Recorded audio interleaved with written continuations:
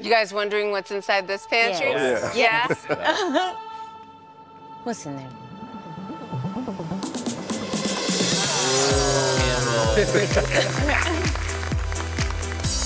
For your Quickfire challenge, we want you to create a dish that evokes a food memory for you. But we want you to elevate it, and we want you to do it using Campbell soup. You have 30 minutes on the clock, and your time starts now. Good luck.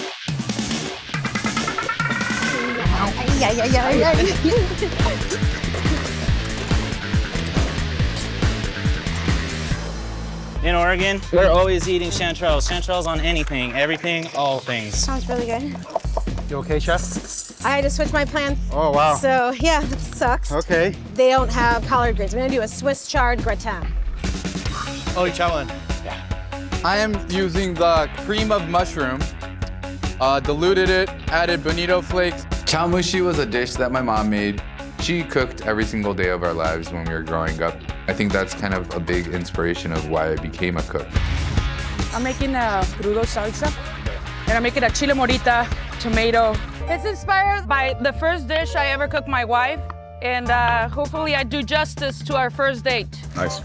I'm doing a tomato ginger seafood boil.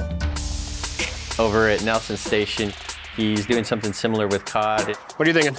I'm gonna do a braise of fish and cabbage in a tomato broth. Game on. What are you making? It's gonna be chicken toast masala, so like shrimp toast and chicken tikka masala I like combined. Get that masala in there. I'm making a smoked mushroom stroganoff with spatzla. Smells good. It's a little bit more elevated than grandma foods like grandma chic. 16 minutes, chefs. 30 minutes goes fast, right? Yeah. What is this reminding you of? My mom. It's a play on the cream of mushroom chicken that we had a lot. That sounds good. Back, very hot, life-changing hot. Steak and mushrooms. Yeah. Nice. So I'm doing a grilled cheese panzanella salad with a tomato vinaigrette. Grilled cheese and tomato soup are both one of those comfort foods for me. You know, my wife and I are very easygoing. Do you feed your daughter? Oh, hell no.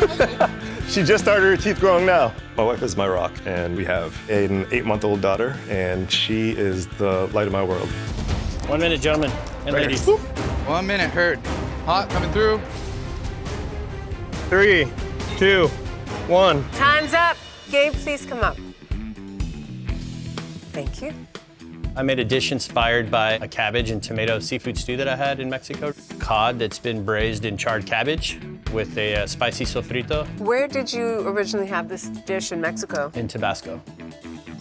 I prepared a cream of mushroom chawanmushi with crab salad right on top. Did you mean for the chawanmushi to be this loose? Yeah, I like it pretty loose. Not really. Here you go, Dan. What I made for you today is a chicken and rice fritter with a mushroom and garlic sauce at the bottom. When we eat dinner together on Sundays, we always have cream of mushroom chicken. Is that chicken skin? It's a crispy chicken skin, yes. Nice touch. Thank you, Dawn. Thank you. I made a Vietnamese shrimp tomato soup during the shutdown. Just one of those things that I automatically went to when I was stressed out.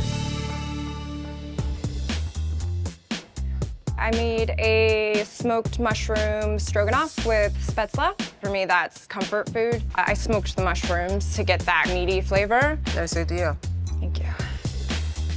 Hi. So I made a everyday Thanksgiving. The chicken has been lightly grilled and poached. Bread pudding has cream of mushrooms. Thank you so much. Thank you. Nelson, please tell us about this dish. A trip I took to Mexico City, had a delicious cod. It's one of the best dishes I ever had. So what I did is seared cod with apple with smoked bacon and tomato ginger sauce. I made chicken toast masala, inspired by both shrimp toast and chicken tikka masala.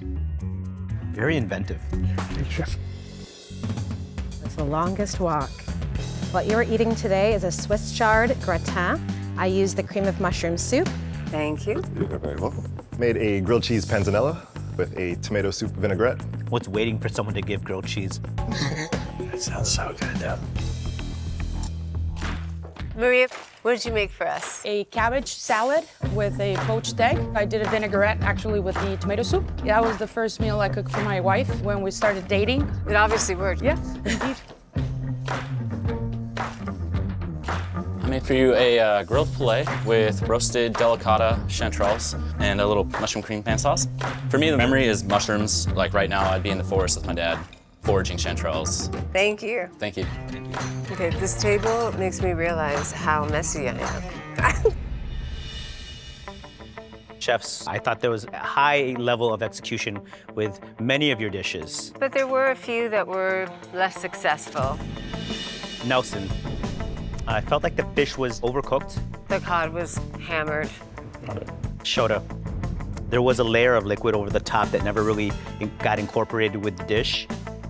Kiki, your Swiss chard gratin, the Swiss chard never really cooked out. This really felt just like a warm dressed salad. But now for some good news. Gabe, there was a depth of flavor that made this dish feel longer than 30-minute cook time, and kudos to that.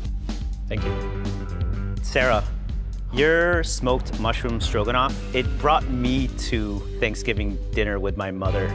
I really love that you made your own spatzel with 30 minutes.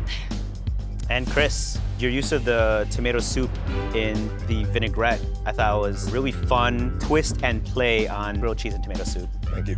But there can only be one winner, so Dale? The chef today who won gave us a dish that was imaginative, modern, and that chef is Chris. Not only have you won immunity, you've won yourself $10,000 from our friends at Campbell's. It feels great. I mean, being at the bottom so many times, I needed this. Cheers.